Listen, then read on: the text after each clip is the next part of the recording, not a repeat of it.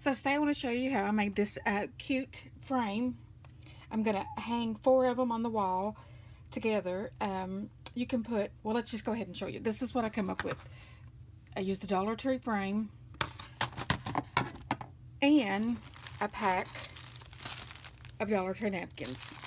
I saw these napkins last night at Dollar Tree and I was like, those are so cute. I need to make something with those. I had no idea what I would do. So I got home and I realized I had some 4x6 frames. And I measured them and they fit perfect. So all you have to do, all you need is scissors, the frames, and napkins. You can use any napkins you want. So I went ahead and cut one out. All you use is the back to measure it. You take everything out of the frame, pull your little tabs up. You just place it in.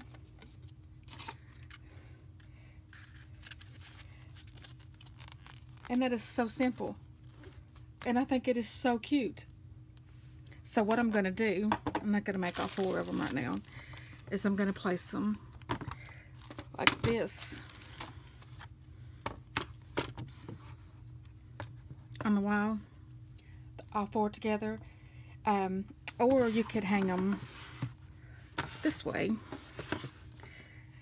and put ribbons behind them, you know, just have them like the ribbon underneath and have them coming down the end. You could put like a welcome. You could stencil it on there if you got a Cricut. Use any kind of vinyl sticker. You could put anything you want on them, and it's so easy and so cute. And you can change these out.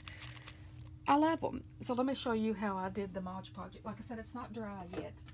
So I just took a box. This is just the lid. A box that came in a Target beauty box. So I already had the box. So all I did was mix Mod Podge and water. And that's what it looks like on the box.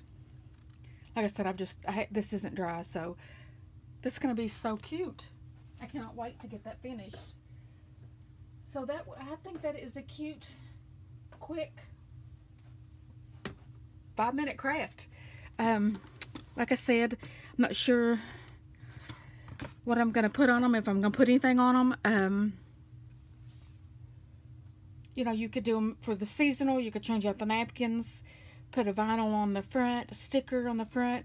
You could, you could put a solid color sticker, a solid color napkin in the back, and then put like a reindeer sticker on the front, because there's so many scrapbooking stickers that they have at the Dollar Tree that you could easily make these just from items from the Dollar Tree.